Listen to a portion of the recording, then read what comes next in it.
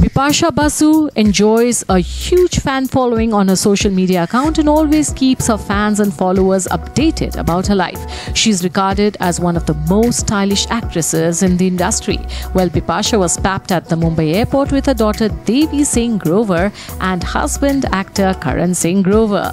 The actress and a cute family radiated love, happiness and togetherness. Bipasha Basu papped with daughter Devi, and she and her daughter can be seen twinning in white, as the former wore a white loose shirt and denim jeans and paired them with a pink coat. On the other hand, her daughter wore a white color one-piece and her hair was tied with a cute hairband.